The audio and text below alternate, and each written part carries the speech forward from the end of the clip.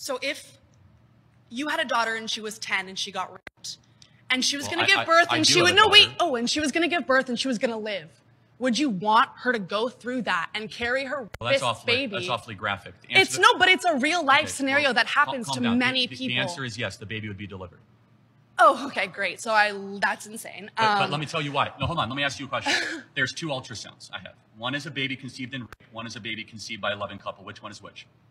Your daughter was probably hopefully conceived by a somewhat loving couple. Conceived by rape? Tell me which one was conceived by rape. You don't know. Exactly, because it's all human rights and it's all human beings. But that doesn't matter. It's about your daughter who has to give birth to it and is going to be tortured by that for the rest of her life. That's going to take away every freedom she's ever going to have. That's going to ruin her life. She's going to grow up and she's going to be attached to another thing. The point is how you were conceived is irrelevant to what human rights you get. Hold on 1 second. If a person conceived in rape walks on the side of the street, it's not like they don't get First Amendment rights or Second Amendment rights. It's not about that person. The worst thing to do to the daughter is to then say, hey, we're going to go murder the being inside of you.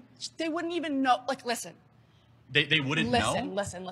But wouldn't it be a better story to say something evil happened and we do something good in the face of evil instead of saying we're going to do evil and then murder the being because we're going to pander to the evil? No. What makes the West great is that we do good after evil, not evil after evil. It's not about the being in the cells. It's not about. No. I'm speaking. I'm speaking. I'm speaking. I'm speaking. I'm speaking. Got it. Thank you. So it's not. I'm not talking about that. I'm talking about the person. I'm talking about the person who is dealing with the pregnancy. I am not talking about the cells. I don't care. No, listen. The fetus, the whatever. I don't care about that right now until it is formed. If there is a 5-year-old child who is pregnant and the baby is 2 weeks in utero, can't get pregnant. Actually they have given birth. There is one recorded case of a 5-year-old girl who gave birth. Is that common? Yes, it's common. 5-year-olds get sometimes, and if they get pregnant, I think they should be able to have medical access to something that could save not only just their life, but like their livelihood. How many, I'm curious. I hope your daughter lives a very happy life and gets away from you. There you have it.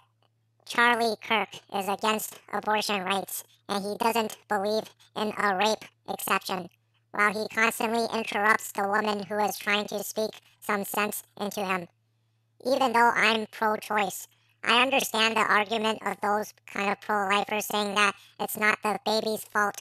I agree that your life shouldn't be considered worthless because your father was a scumbag. However, the argument in this clip was not about adults, but about 10-year-olds getting pregnant. If an underage female got pregnant by an adult male, that is always statutory rape, regardless if it was consensual or not. And yes, it would look different on an ultrasound than if it was a pregnancy that was created legally on an adult female. 10-year-old females are not fully grown, so their bodies can't handle pregnancy as well. It would be bad for both the said mother and the said baby if the mother is not within appropriate age range. So if a 10-year-old got violated and people know there was no protection and they know that the girl got pregnant, what's so bad about immediately terminating the pregnancy when it's just a zygote, one or a few cells? It may be a human life, but it is barely sentient. Why wait until it does gain sentience and there are complications? And then you'll have a high likelihood that the baby won't survive anyways, and the mother's life would also be in danger. So even if a rape victim's baby shouldn't be blamed for the rape, you have to allow an exception when it comes to the health and life of the mother, especially if it is an underage girl. Otherwise, you are a worthless piece of trash who is not really pro-life. With that being said, I am pro-choice, and I always will be. I live in Canada, and we Canadians have ended this counterproductive war on abortion decades ago. I believe Americans should do the same. Abortion laws don't significantly reduce abortion, if at all. It just takes away medical resources from women and girls, and in some cases, it puts their life in jeopardy. Haven't you seen how so many doctors in these red states are refusing to treat women's pregnancy-related health issues, which includes miscarriage, due to fear of being punished by these strict abortion laws. I think conservatives in America should trust women to make their own decisions along with their doctors and leave abortion out of their policies. Maybe then far more women will support them over the Democrats, and they would have supported Donald Trump over Kamala Harris like you guys want.